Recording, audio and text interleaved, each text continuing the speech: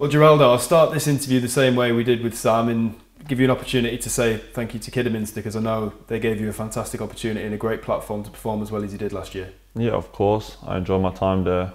Cannot thank the gaffer, staff, the players and the fans as well. Everyone it's been amazing there. Obviously it was time to move on, but I thank them for the whole year that I was there. I kind of appreciate them.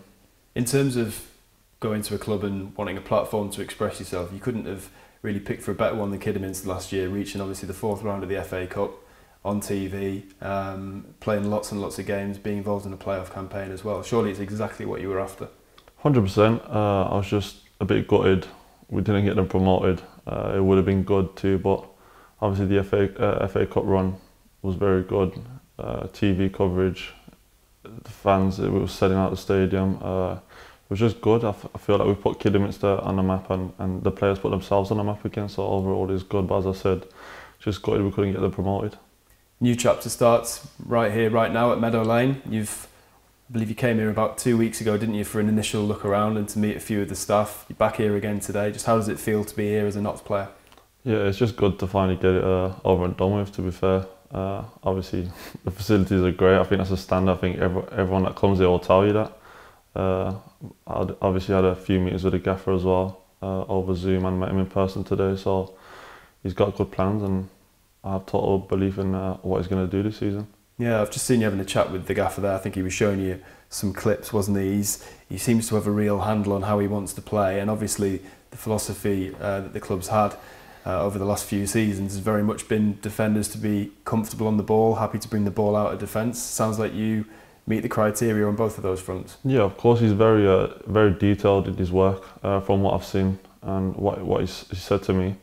And he wants us to be aggressive, play up the pitch, as you said, be comfortable on the ball. But it seems like he knows what he's doing. Decent range of passing on you from what I've read? Yeah, not too bad. I think it's one of my strengths, to be fair. Not too bad. Played with the back three last season. Obviously it remains to be seen what system Luke Williams goes with this year, but do you feel comfortable pretty much in any sort of central defensive role, would you say?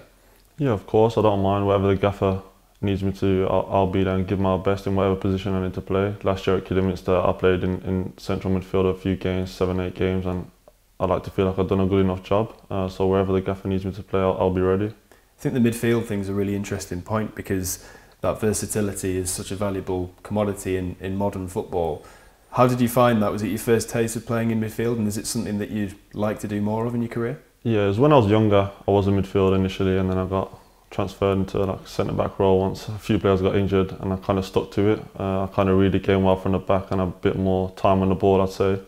It was good last season. I just needed to get a bit more used to having maybe less time on the ball, checking your shoulders more often, just little things and getting used to it. But I'm sure that if I do play there again, I can get used to it very quickly.